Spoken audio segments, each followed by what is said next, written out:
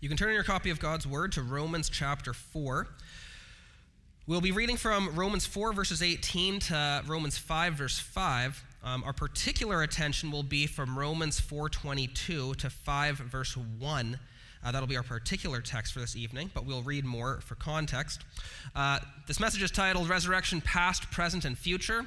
But as I began working on speaking about the implications of the resurrection past and present and future, by the time I had finished the past, the sermon was fully lengthy enough. So we're just doing resurrection past today.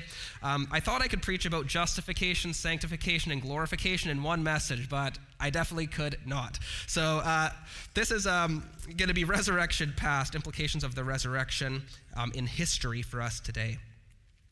Romans 4, starting in verse 18, let's give our attention to God's amazing, inspired word. Against all hope, Abraham in hope believed, and so became the father of many nations. Just as it had been said to him, so shall your offspring be. Without weakening in his face, he faced the fact that his body was as good as dead, since he was about 100 years old, and that Sarah's womb was also dead. Yet he did not waver through unbelief regarding the promise of God, but was strengthened in his faith and gave glory to God, being fully persuaded that God had power to do what he had promised. This is why it was credited to him as righteousness. The words "it was credited to him" were written not for him alone, but also for us, to whom God will credit righteousness, for us who believe in him, who raised Jesus our Lord from the dead. He was delivered over to death for our sins and was raised to life for our justification. Therefore, since we have been justified through faith, we have peace with God through our Lord Jesus Christ, through whom we have gained access by faith into this grace in which we now stand. And we rejoice in the hope of the glory of God. Not only so, but we also rejoice in our sufferings, because we know that suffering produces perseverance, and perseverance character, and character hope. And hope does not disappoint us, because God has poured out his love into our hearts by the Holy Spirit whom he's given to us.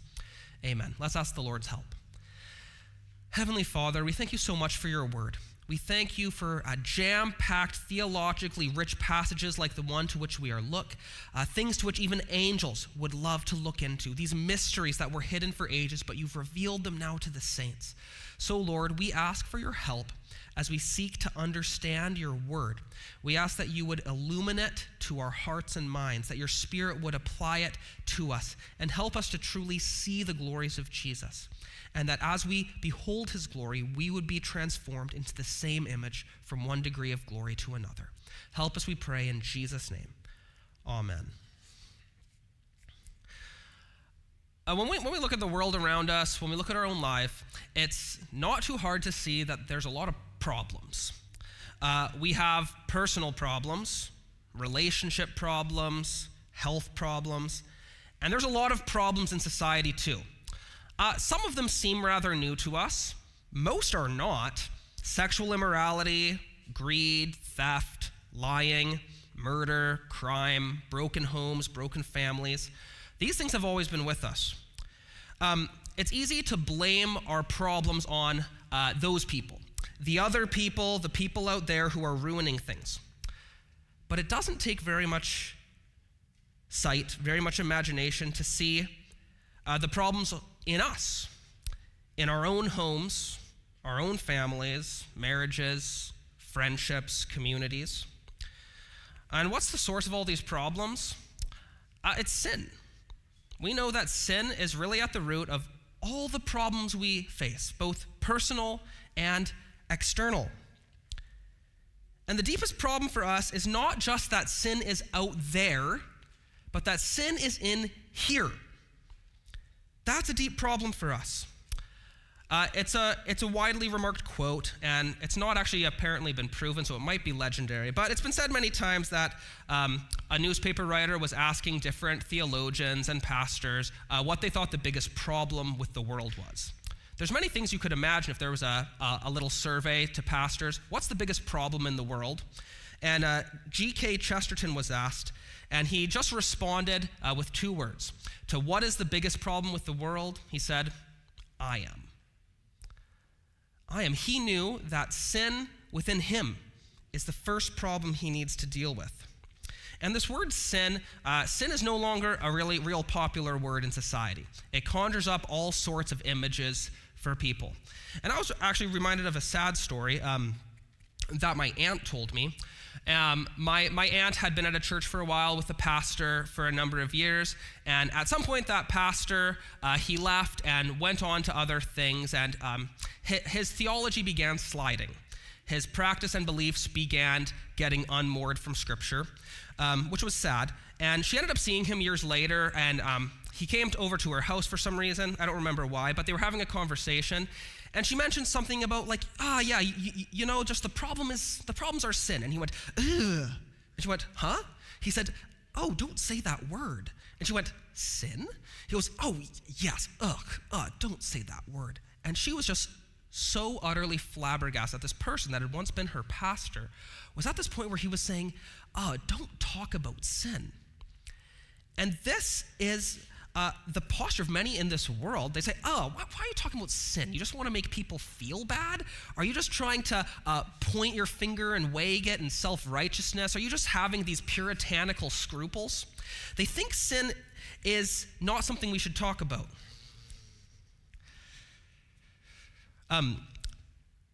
One of the mid-century prominent theologians in America was named Reinhold Niebuhr, and he's remarked of as saying that if there's really one Christian doctrine that we have probably the most abundant evidence for, it's definitely the doctrine of sin. You don't really have to look very far to see the problems of sin all around us. Maybe the word for some has lost its meaning. I read an article by someone who was trying to describe for modern people, this was actually written to secular people in a city to say, what is this sin thing Christians have talked about for so long? And he kind of summarized the doctrine of sin this way. He just called it the human propensity to mess things up. The human propensity to just mess things up, to make a mess of it. We can think of that as original sin, our propensity to mess things up. And then actual sin, we actually do mess things up. We mess up ourselves, our bodies, our minds. We mess up our relationships. And all this expands to mess up our communities, to mess up our country, to mess up our world. Even though the world doesn't like the word sin, everyone knows there's something wrong. There's something wrong with this world. There's something really broken about this world. Now, we see that progressives and conservatives in society, they definitely disagree on what it is that's wrong with this world. But no one disagrees that there's something amiss. There's something that's been messed up by people. There's something broken. There's a moral cancer among us. And the Christian contention is that this something that we know is wrong with the world is also something that's wrong with us. We are the individual parts that make up the whole of this mess. And the ultimate question we need to be asking is, how can what's wrong with the world be made right? How can what's wrong with the world be made right? But the thing is, before we can actually answer that question, we need to answer a previous question, which is, how can what's wrong with me be made right? How can what's wrong with me be made right? Because that's the answer. That's the ultimate answer. I've messed up, and I know it. You think, I've messed up and I know it, and I know that God knows it. And so what can be done for the likes of us? What can be done for the likes of us? Today I want us to see not just what can be done for the likes of us, but what has been done for the likes of us. How God intervened on behalf of messed up people and confirmed it in the resurrection of Jesus, the resurrection we celebrate this Easter Sunday. Because of Jesus, there is hope for you and me, and if there's hope for the likes of you and me, there's hope for this world as well. Hope for a broken and sinful world. We're looking at Romans chapter 4 tonight, and in the book of Romans, Paul is talking to this church in Rome, a church made up of Jews and Gentiles, and he begins by reminding them in Romans chapter 1 of the flagrant sins that abounded in Roman society, this secular world, this Roman world. He writes how God gave them over to sinful desires, and he lists a lot of these sins that the people would see and they know are very sinful. But he doesn't stop there. In chapter 2, he knows that there's maybe a response to this, as a lot of the good Jews in the church, the ones who grew up attending synagogue every Sabbath, the ones that weren't partaking of these sins that they saw the Romans doing, they're thinking that this doesn't apply to them.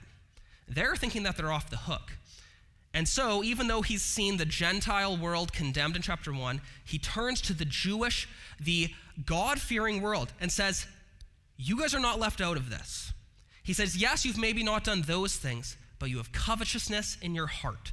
You have self-righteousness abounding within you. And he says, you're in the same boat. If I was to summarize Paul in that way. You're in the same boat. You're in the same plight. You want to take the log out of the eye, you have a speck in yours that needs to be dealt with as well. And so if he's going to summarize, he's convincing the Gentiles of their sin, but he's also convincing the Jews of their sin. And so Paul reaches his vital conclusion in Romans 3, verse 9. He says, Jews and Gentiles alike are all under the power of sin. Churchgoers and non-churchgoers. The people that seem good and the people that seem not so good, all alike are under the power of sin. Or as he says later, there's none righteous. No, not one. All need God to put things right. Because no one is righteous enough to merit salvation on their own terms. And so, God needs to intervene. And God intervenes by sending his Son, the Lord Jesus Christ.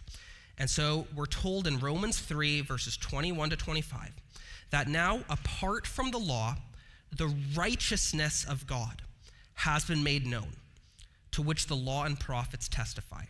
This righteousness is given through faith in Jesus Christ to all who believe. There's no difference between Jew and Gentile, for all have sinned and fall short of the glory of God, and all are justified freely by his grace through the redemption that came by Jesus Christ. God presented Christ as a sacrifice of atonement through the shedding of his blood to be received by faith. This is a really jam-packed paragraph, and in it we see a few really key concepts. In verse 22, we read that righteousness is given through faith in Jesus.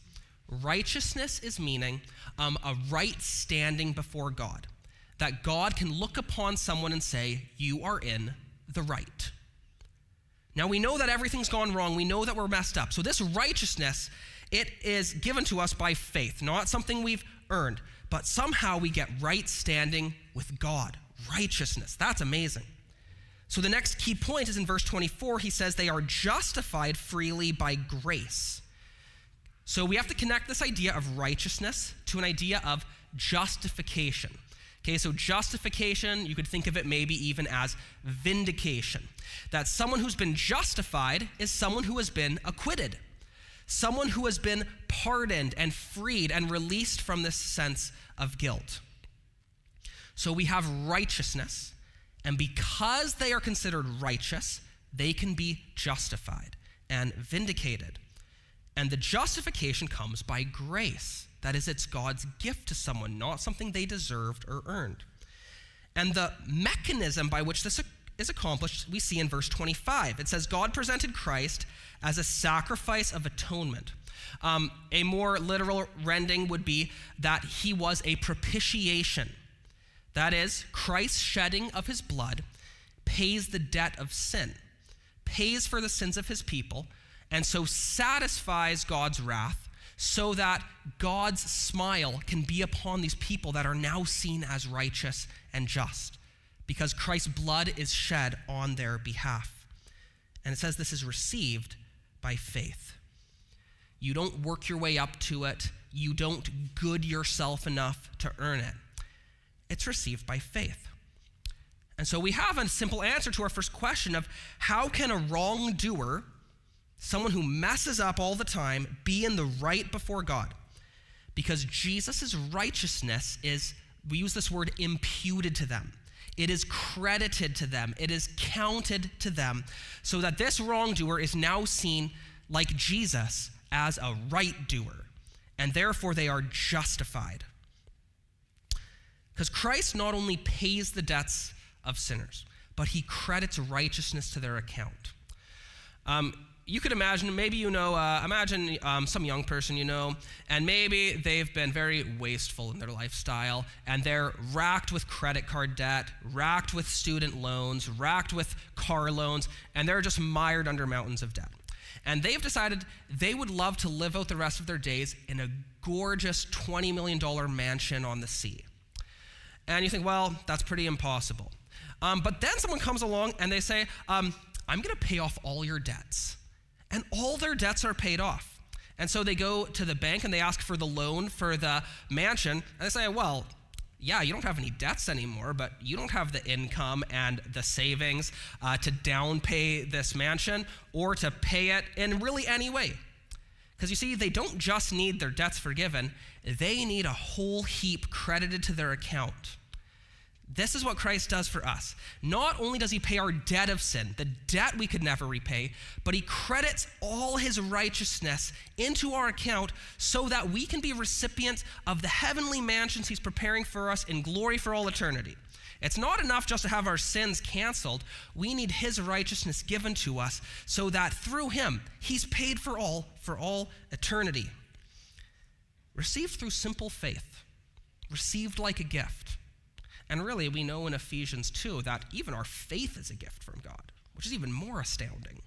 Received by faith.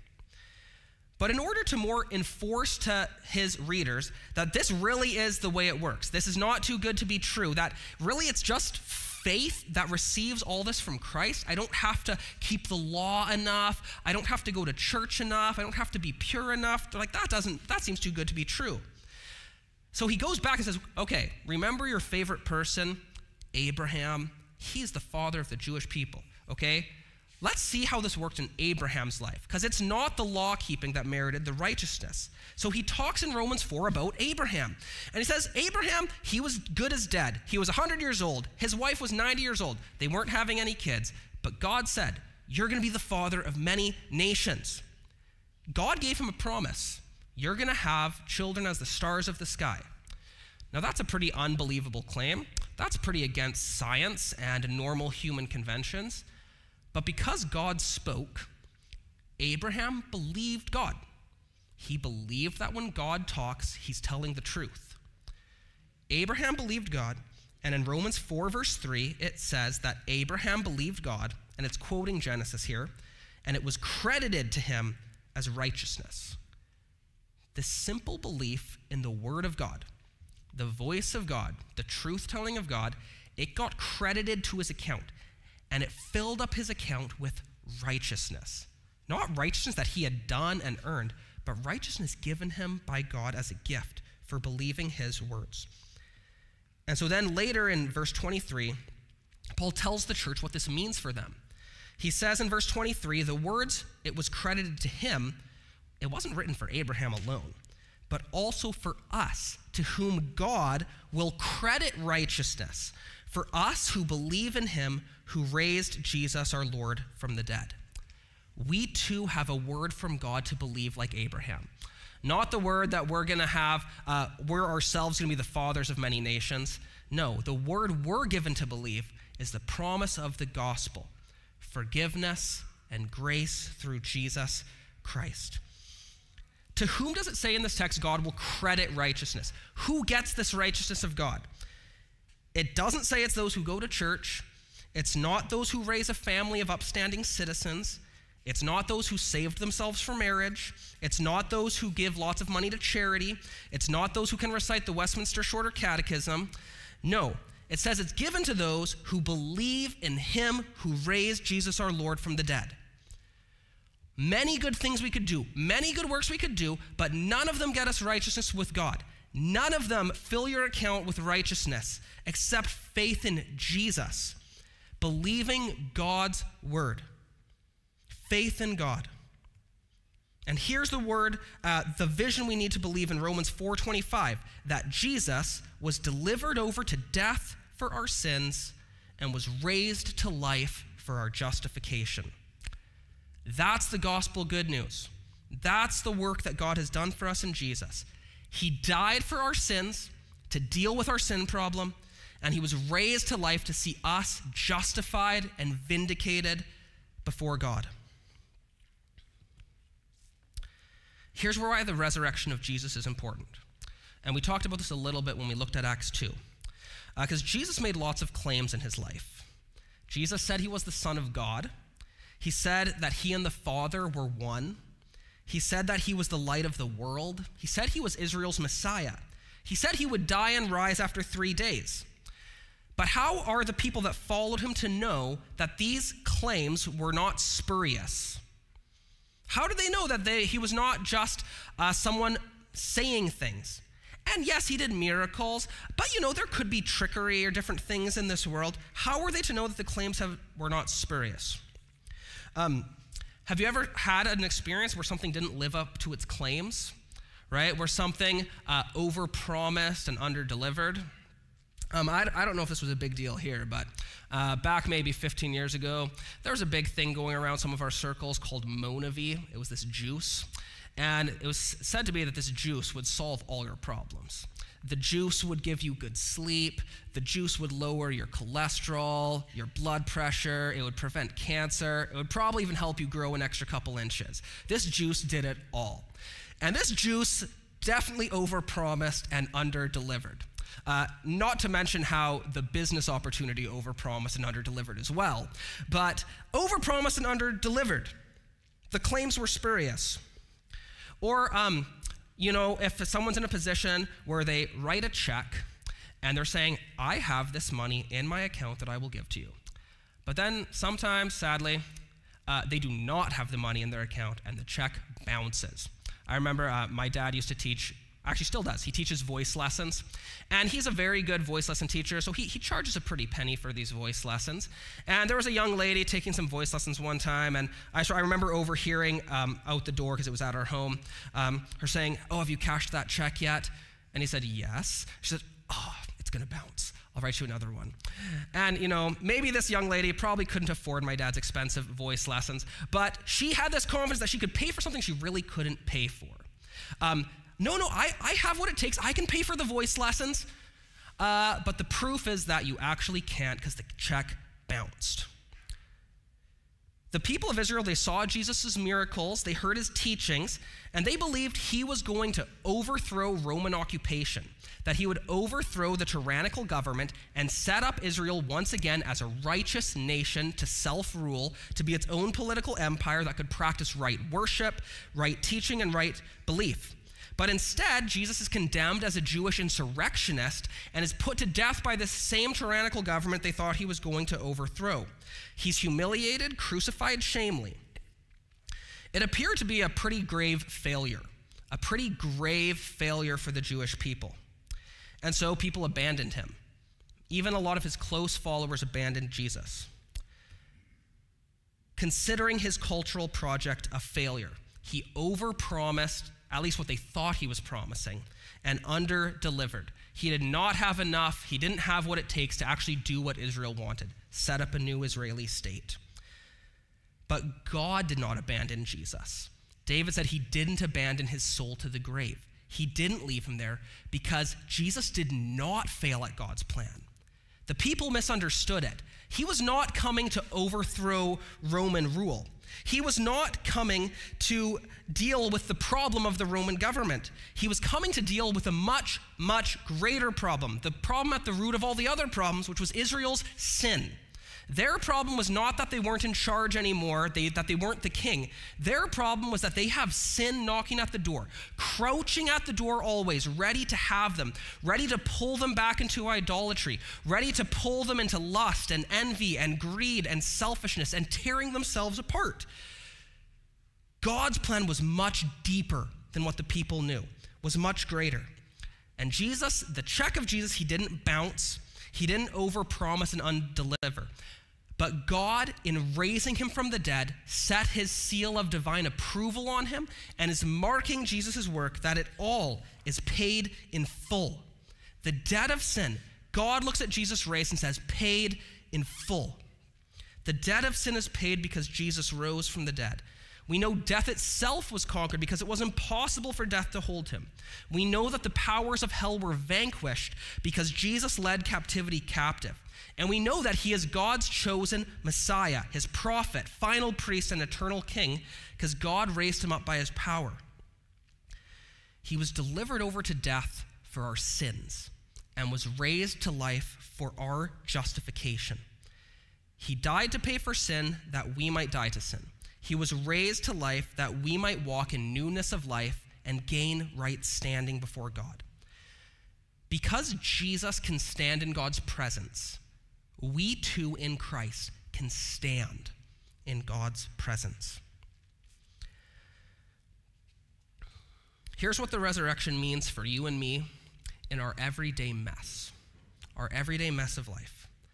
If you've felt the weight of a guilty conscience, if you've felt the burden of your own shortcomings, the shame of your own failures, where you know you've wronged people, you haven't honored God as you ought, you know you definitely haven't loved God with all your heart, soul, mind, and strength, you know you definitely haven't loved your neighbor as yourself, and you think, what can be done for such as I? What can be done for the likes of me? My debt of wrong is great. I've really hurt others. I've really dishonored God. But Jesus' death is more than enough for every stain of sin, every drop of guilt. He rises from the dead and God says, paid in full to all who will believe. It's for you to open your hands and receive the gift of Christ's righteousness and forgiveness. You can't earn it, and you do not deserve it. That's why it's of grace, not of works. But believe it, and you will receive it. That sounds so crazy. That sounds like something that those crazy preachers say, where they say, just believe that your bank account will be full, and tomorrow when you wake up, your bank account will be full. It's not wish fulfillment. If you believe, confess with your mouth Jesus is Lord, and believe in your heart God raised him from the dead, you will be saved. That's what God's promise in the scriptures says. God doesn't give empty promises. He says in John 6:37 that the one who comes to me, I will be by no means cast out. We believe the promise of God like Abraham did.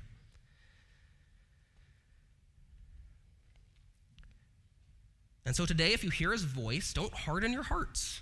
Don't harden your hearts, but believe like Abraham, that through faith in the atoning death and victorious resurrection of Jesus of Nazareth, you can come boldly to the throne of God's grace, be found to be right with God and Jesus, and find help for your time of need. Righteousness, justification, that in Christ we can stand acquitted in God's presence. And what's the end of it all? Why this justification? What is the end? What's the purpose of God justifying us and making us righteous? Is it just to bring us back into a level playing field and say, okay, phew, you guys are all good? No. Romans 5:1. I think this is one of the greatest verses in all Scripture. Therefore, okay, connecting directly with the death and resurrection of Christ. Why the death and resurrection of Christ? Therefore, since we've been justified through faith, we have peace with God through our Lord Jesus Christ. The end of justification is unto peace with God. That's the one thing no one has apart from Jesus. Peace with God. What's another word for peace with God? One of Paul's favorites, reconciliation. Being in reconciled relationship. He uses this term just in verse 10 of Romans 5. He says, if we were God's enemies, if while we were God's enemies, we were reconciled to him through the death of his son, how much more, having been reconciled, shall we be saved by his life? You see, enemies of God, they're at war with God, not at peace. And war with God leaves you exhausted and broken down. You can't fight God. Natural man is at enmity with God. It does not submit to his law. And that's why everything is messed up. We don't follow God's ways, we follow our ways. Being at war with the designer of the universe means we always lose. And that's what sin is. It's saying, I know best what will make me happy. And so people fight. You fight to hoard your wealth, not knowing that true joy is found in generosity. You fight to hold on to your bitter grudges, not knowing that forgiveness leads to freedom. You fight to indulge in your sexual desires, not knowing that the power and beauty of sexual expression is best discovered in a faithful marriage between a man and a woman. You fight to manipulate and lie to get others to do what you want, not knowing that your happiest relationships will come when there is honesty and truthfulness and love. To be at peace with God means you've laid down your arms and surrendered to his rule, saying, Jesus, you make the rules, because I make terrible rules, and I make a mess of things. So you lead me, you guide me. Peace with God is more than simply ending your rebellion and submitting to him.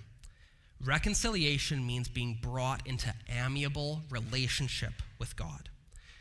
And it's not until chapter 8 that Paul unveils what is the final fruition of what peace with God really means.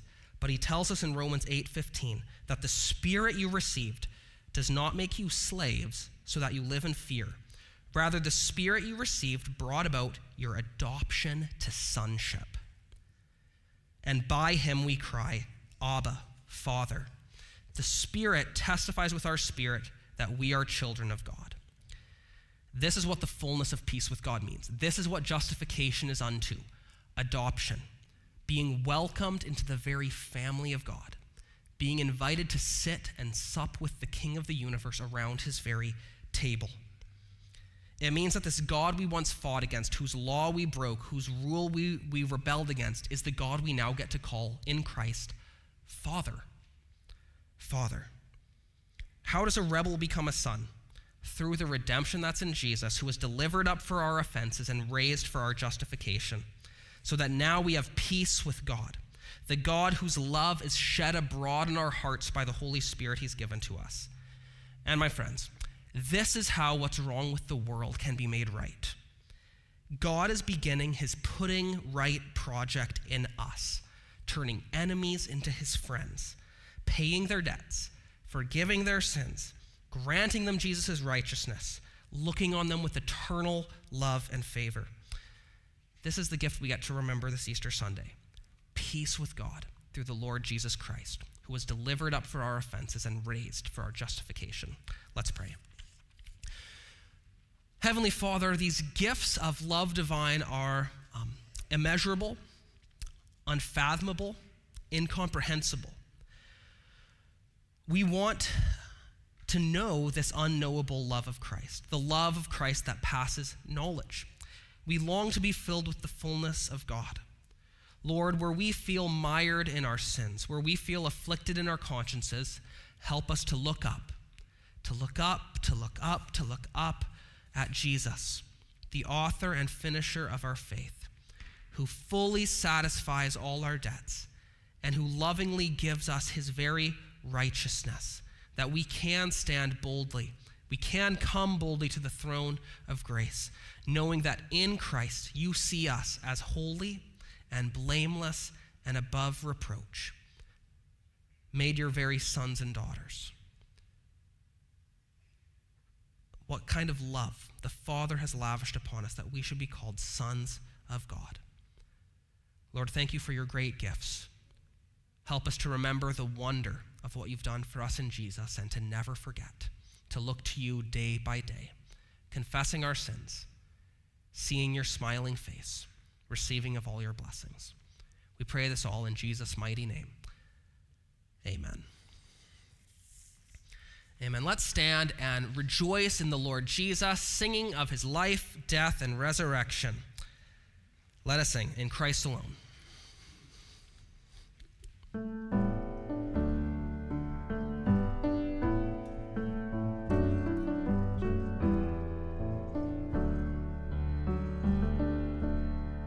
In Christ alone, my hope is found. He is my light, my strength, my song, this cornerstone, this solid ground, firm through the fiercest drought and storm. What heights of love, what depths of peace, when fears are stilled, when striving cease. My comforter, my all in all, here in the love of Christ I stand.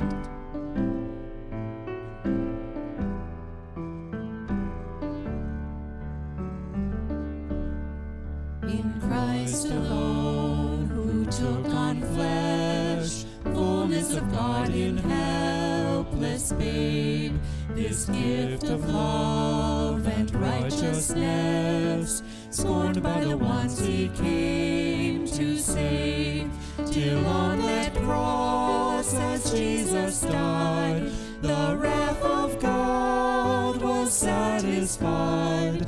For every sin on him was laid, here in the death of Christ I live.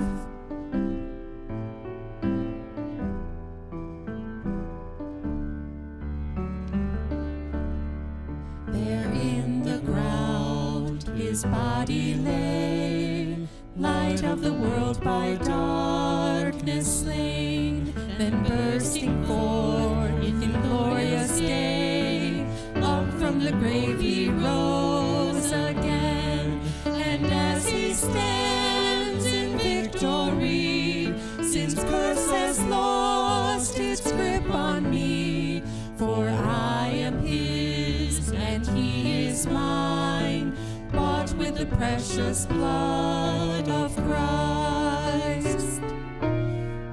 No guilt in life, no fear in death, this is the power of Christ in me. From life's first cry to final breath, Jesus commands my destiny. No power of hell, no scheme of man can ever pluck me from his hand, till he returns or calls me home. Here in the power of Christ I stand. He returns or calls me home. Here in the power of Christ I stand. And all God's people say, amen. You may be seated. God's been very generous to us in giving us Jesus. And so one of the ways we get to express our generosity in return is by giving to the work of his kingdom, the work of his putting right project in this world. And so we just want to be reminded once again that we don't pass the plate in the evenings, to just continue to seek to be generous, supporting the mission of God in this world. And if you want to give to the second offering, you can see some of the ways to do that there. It's to the Family Life Center. And if you want to know anything about the Family Life Center, you can ask me or Julie or Steve and Lynn, who all have pretty intimate firsthand knowledge of working at that very wonderful organization. Just in prayer tonight, a couple things we're going to remember is our missions team in Rolling Forks, Mississippi, as well as Springfest. So let's join our hearts together in prayer. Heavenly Father, we thank you that you love us and all parts of us, and we can bring all our requests to you. Even though we know our sin and we confess it and seek your forgiveness, yet many other aspects of our life and our world you love, and you call us to bring our requests to you. And so, Lord, we ask you our many different requests this evening. We think of our missions team down in Rolling Forks, and we pray that you will bless their ministry, their service, their labor of love shown physically and tangibly to those who need extra help and assistance, that you would give them just skill and quickness as they seek to build and to serve, and that as they seek to bless others, they would receive a blessing, receiving that blessing of being a giver and a servant. And that even maybe for some there, you would grant them a passion for mercy, a passion for ministering to those in need. And maybe in that group, Lord, you would even be raising up deacons in their midst, those that would love ministering to body alongside the soul. Lord, we pray for safety in all their construction. We pray for safety in their travels home, and pray that they will have an excitement and joy in service that continues into the future. Lord, we pray for Springfest this week, and we ask that you will use just this humble ministry of this local church to make a difference in the lives of neighbors that we maybe even don't know, but are called to love and show your goodness towards, and and to serve them in ways we can. Lord, and even if some never darken the door of our church again, that you would be glorified as we let our light shine before men, that they would see our good works, and that they would come to glorify our Father who is in heaven. Lord, would you grant joy and strength to every volunteer, and especially Jerry as he's heading up that outreach. And Lord, would you draw unbelievers to you through this ministry, that you would grant them just an intrigue and an interest in what type of people serve in this way, and that they would come to find the saving knowledge of Jesus Christ. We pray for good weather and for a smooth running of events. Lord, on a day when often families get together, Lord, we do thank you for the families that you've placed us in. And we thank you, Lord, that you set the solitary in families, and you provide a family in your church to the lonely and the forgotten. Lord, we thank you for where you have placed us in your providence, and pray that we will serve well in all our different familial relationships, whether it's a brother to a sister to a brother, parents to children, children to parents, grandparents to grandchildren, all these different relationships, Lord. Help us to do our duties to one another in love. And Lord, help us to remember those without families and to bring them into ours, into the very family of God, knowing that you are a God who loves to set the solitary in families. Lord, we also remember as we think about salvation in Jesus, how many of us have loved ones we would deeply desire to come to find forgiveness in Christ. And so, Lord, we do pray for our unsaved loved ones, friends, family members, maybe ones who we've been praying for many years. Lord, grant us that perseverance like that widow who called on the judge continually. Lord, help us not grow weary in doing good. Help us not grow weary in prayer. But, Lord, we ask that you will bring about conviction of sin and a sense of the knowledge of all the grace that's in store in Christ, and that we will be able to one day rejoice in these lost coins being found, these lost sheep being brought into the fold. Lord, bring about salvation. Lord, we pray in our own midst that you will do a work among us, that you will, even in your week by week, simple, ordinary means of grace, be conforming us more and more to the image of Christ. But Lord, we would like to ask for your special blessing. We would like to ask for a special outpouring of your Spirit, a reviving in our midst. Lord, would you send revival fires here? Lord, would you fill us once again with the Holy Spirit? And even as the elders have led us to seek for an extra intentional season of prayer, Lord, would you hear our humble cries? Would you respond to the longings of the hearts of your people to know God, that we must have more of God, that you must increase and we must decrease, that Christ must be magnified among us. And as we see so many pressures around us, Lord, we know we need the transforming power of your gospel. We know we need the abundant fruits of your Holy Spirit. And so, Lord, we ask that you will together cause us to hunger and thirst for righteousness, to hunger and thirst for your ways, to hunger and thirst for Jesus Christ, that you will make us to be in a season of fervency, that as your word says, we would be fervent in prayer, that we would fervently love one another, and that we would be fervent in spirit serving the Lord. Thank you that Jesus is Lord of the church, and you've given him as head over all things to the church. Thank you for the confidence we can have in Jesus, that the gates of hell will not prevail against the church of Christ, but the Lord of peace will soon crush Satan underneath our feet. Oh, Lord, we thank you for Jesus. Help us to walk in the victory of Christ and to walk in close fellowship with you all our days. In Jesus' name we pray. And all God's people say,